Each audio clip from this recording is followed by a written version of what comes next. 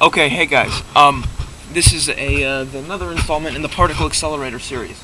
Sorry if it's dark or you can hear that fan in the background, or for that blinky pixel right there. I don't know what's up with that. Anyway, there's a fan on in the background, and I am in a crawl space with two light bulbs. I'm bringing you some very important updates to the Particle Accelerator series. So as you can see, I still have my 3 TVs, right? 1, 2, 3 way back there. I'm not sure if you can see that. And well, what I've discovered is that through a series of emails with a couple of people, I won't reveal who they are or what they said unless they give me permission to, which I haven't asked them yet. Anyway, they basically said that electron-to-electron interactions at the energy of TVs will not do much. And in my previous plan, I had planned to accelerate the electrons, collide them in the middle of a cloud chamber. They said that the electrons will just bounce off each other, which would still be cool, interesting to learn about how they bounce off each other, right? I mean, if they don't produce any new particles, you can still study how they bounce off each other. But they said that it would be too weak to penetrate the tube and make it into the cloud chamber to study. So, what I plan to do is take one of these guns, right? So this TV right here is just for research. Its gun is too big to use with the other TVs, right? Those two TVs way back there, right, have the same diameter of the gun, so those would be very suitable. Here, this TV, that TV, and that TV have the same diameter gun, so it would be very suitable. This TV here does not, but those two back there do. Anyway, they would be very suitable to put in a pipe and glue them in.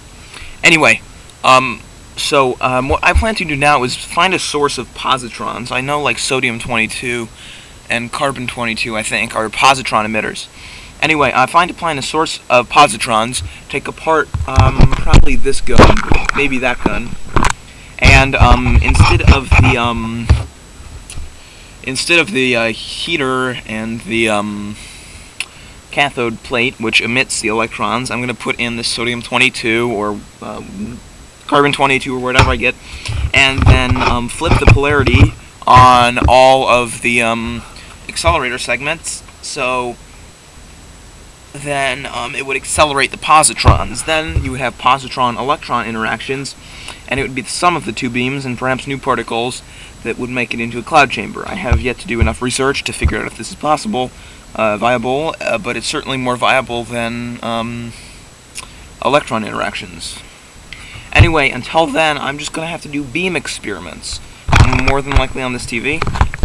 But basically what I mean beam experiments is, I'll demonstrate on this one, is experimenting with the beam. So in the phone screen, you'd basically see your results, right? You'd see if the dot is changed into a line, or if X or Y happens. And you would try to change it by putting something on the tube. So a couple ideas I have, obviously, are putting a magnetic field there, okay? Everybody knows that will work. Putting a voltage differential, everybody knows that will work.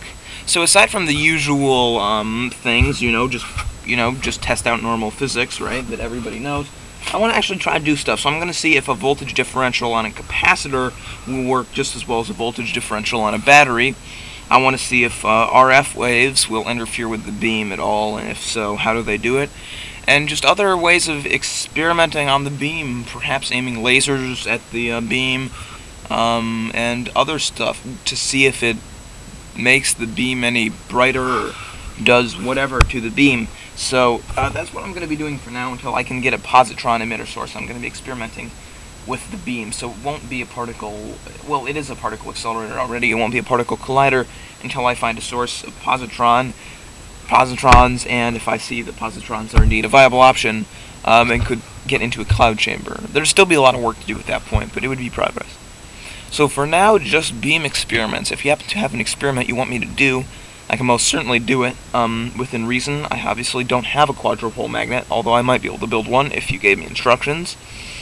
And, I don't have any super powerful lasers. I have like 1-2 milliwatt lasers that I could aim at the beam, which I plan to do. That's pretty much it. I might see if static has anything to do with the beam, rub my feet on a carpet, stand next to it.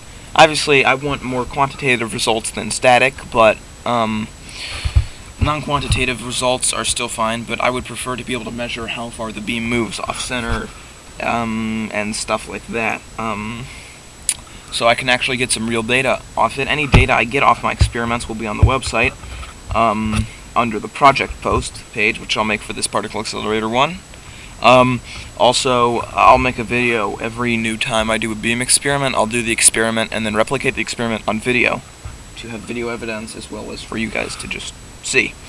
So, that's it. If you have a suggestion for beam experiments you want me to do, or if you want to tell me that positron emission, accelerating the positrons and colliding them with the electrons won't work, or it's an amazing idea, it won't work perfectly, or if it might work, sort of, or if I really should be doing X or Y, the thing is that people keep sending me emails, oh, you should really build, like, a huge, 10-meter thing to accelerate, protons or whatever, right? I really don't want to stray too far from the roots of this experiment, meaning I still want to use these CRT TVs, and I still want to accelerate electrons and do something with them. Obviously, I can accelerate them as well as accelerating something else and collide them. I can aim electrons at something, and also my means of detection, you could change that. I just really want the core of this experiment to be a CRT TV, because I think that means that a big step forward for particle physics, and that you can really do something with something so commonplace as a TV, right? Everybody knows about TVs, so if you could, really do that, then I think that'd be really cool, because, everybody could do particle accelerator, build a particle accelerator in the basement, and who doesn't want to do that? A lot of people, probably.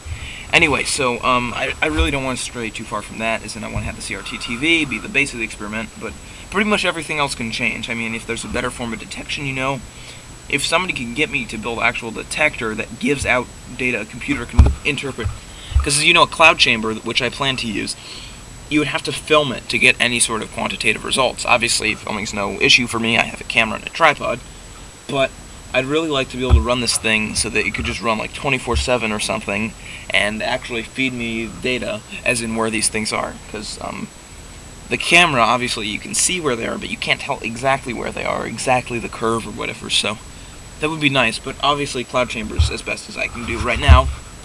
So, that's my plan. Thanks for watching, and thanks for dealing with my head shadow and with the darkness and with the fan in the background.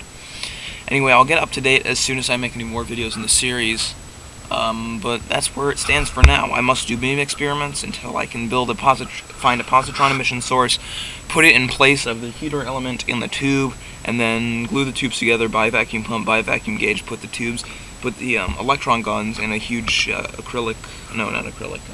glass Pyrex tube, vacuum the tube down to an acceptable level. I don't know what that acceptable level is. If you could tell me, that'd be much appreciated, but I have a feeling it's around 1 micron or so. Anyway, and then, yeah, that'd be my final plan. But until then, only beam experiments. So, thanks for watching.